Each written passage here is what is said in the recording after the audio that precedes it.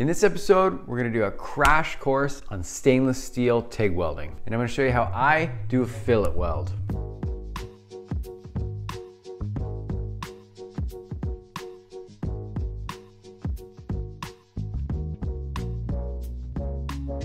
Hey everyone, my name's Dusty for Pacific Arc TIG Welding, and welcome to my show. I'm a welding artist from Vancouver Island, Canada. I do both two-dimensional and three-dimensional art pieces. And on my show, I love showing off and teaching the art of TIG welding. So if you've never seen my show before, be sure to bounce back, check the previous episodes. There's lots there for you to watch. So today, we're gonna keep it short. We're gonna do a crash course in stainless steel TIG welding. And today, we're gonna do the fillet weld or the T-joint, whatever people call it. First off, we're gonna go over machine setup here, torch setup. I'll show the joint a little bit before we get going, and then I'm gonna weld it and break it down.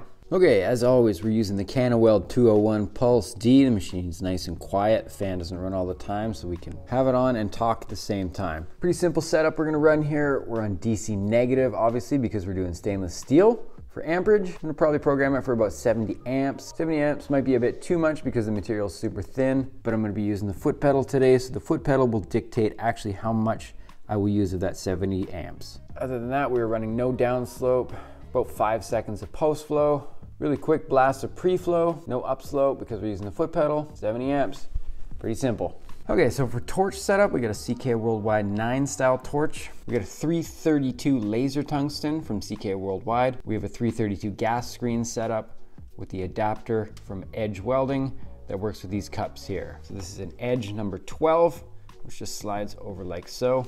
And I'll run my stick out probably about the same length as the width of the cup here. It's just a general rule of thumb I like to follow. It's just a preference of mine. And we'll go over the joint real quick. This is 304 stainless steel. It's about 1.6 millimeters thick. It's about a 1/16 of an inch thick. And I've already got it tacked up in the T or fillet weld position here. So a lot of people set it on their table like so, but what I'm gonna do for the sake of the demonstration today is I'm gonna have it tilted so that the valley of our weld equals about 45 degrees from the plane of your table. The reason this helps when you're just getting going, learning a weld like so, if you were to set it like this on your table, you're gonna have a high side and a gravity affected side. So by gravity affected, what I mean is it's gonna pull everything down to the low side here. So our goal is to keep the weld relatively high as well as low. But when you're first learning, it's a little easier just to tilt it like so, because in this position, you're gonna have equal amount of gravity pulling on each side. Just keeps it a little more simple. So for the sake of filming here, I'm gonna kind of place the camera like so. I might move it around slightly. But basically what our goal is we don't want our tungsten to point more one way than the other. We want to keep it relatively straight in the center. If I turn this a little bit more towards the camera here, you can see for the most part, my tungsten is pointing relatively straight up and down. Like I said, I'm not leaning more one side than the other. Our goal is to keep the valley of the weld relatively even on both sides. So our tungsten is going to want to point more straight up and down. We're going to have a little bit of a push angle like so, because our direction of travel is going to be coming towards us. I'm going to do a quick little stop in the middle, and then I'm going to tie in and continue on towards the end. Okay, so with my gas set to about 25 CFH, you can see I'm overfilling the start here, giving it a little bit more filler rod. And then as I get going, you notice I'm double dipping or double stuffing, I call it sometimes. So I give each step a double tap with the filler rod. Now, I could just switch to a thicker filler rod, but with material this thin, it's easier when it's smaller because I can see better. When you got a big clunky rod in the way, it's tough to see. So I switch to the smaller rod and I double dip it. Now coming up to my tack here. I'm gonna tie in on the second half here from the tack. Again, you'll notice I'm waiting a little bit at the start for the puddle to flow properly between the two surfaces. And now that I'm happy with it, on I go. Double tapping, making sure I fill it up with enough fill every time I step. And again, you see my torch angle has a little bit of a push angle. So it's pushing forward slightly, but still 90 degrees in between the two surfaces.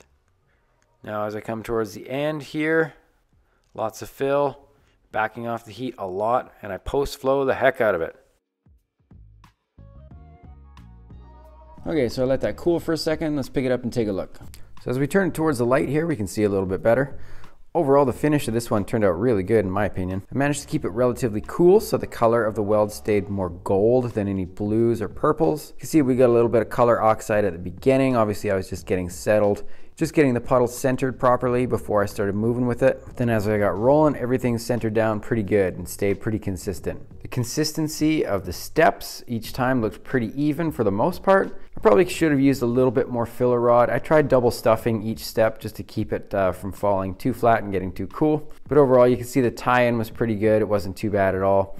And once I tied in, I carried on the consistency of the first half pretty close for the most part. So again, I should have used a little bit more filler rod, but again, I don't like stepping up to a bigger filler rod with this thin stuff just because it blocks my line of sight a little bit more, so I'd rather double stuff. That way I can just put a little bit more fill in to keep it cool and keep my line of sight nice and clear. If we flip it over to the back side here, we can see the heat affected zone was relatively consistent through the whole run. If I had gone a little bit hotter, I probably would have popped through with a little bit more penetration, but that's what we got this time around, just as a little bit of a demo for fun. But overall, the color of it was pretty good. I'm decently happy with this one here. So there we go, short and sweet today. Hope you enjoyed this one. I like doing these little demos. They're pretty easy for me to do, just to mock up a quick joint, give it a try, see how it goes in my studio here. It's always fun for me. So if you enjoyed it, let me know in the comments below. This is a little bit shorter of an episode than I usually do. Let me know if you like the longer ones or the shorter ones. Shorter ones are easier to make, obviously, but either one's fun. If you're interested, please check out my website. My website has all my art projects on it,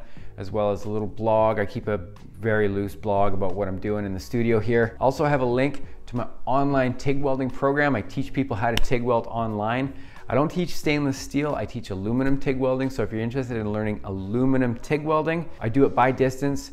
Been going for about 8 or 9 months now with it. So if you're interested, jump on over to my website, check it out. Shoot me an email, we'll get a conversation going. We'll see where you're at and we'll go from there. But if you enjoyed this episode today, you can repay me in one way. This is the only payment I ask for if you enjoy my videos. Go out and do a random act of kindness for a stranger. Help someone when you see them spill their groceries outside of the car at the grocery store. Help someone whose car is stuck in traffic, push it out the way or something like that. Socially distant, of course. Just do something to spread positivity in the world. We need it right now. Any opportunity that you see to spread some positivity in the world today, go out and do it. But to anybody that watches all the way to the end of these episodes, thank you so much. I appreciate every minute you give me on my channel here. I put a lot of work into these videos, so anybody who hangs out, gets any value from these videos, I really appreciate it. To everyone out there, I hope you're doing good. Hope everybody's safe. Talk soon. Thank you very much for tuning in. Peace.